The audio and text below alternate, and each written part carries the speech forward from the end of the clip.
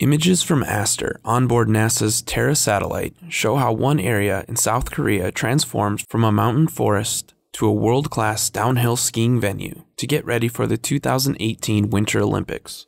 These images show the area in 2013 before the center was built, after it was completed, and finally during the Olympic Games in February. An additional image from Sentinel-2B shows the ski slopes in higher resolution and natural color. Remote sensing satellites will be able to monitor the mountains to see any land changes that happen after the games.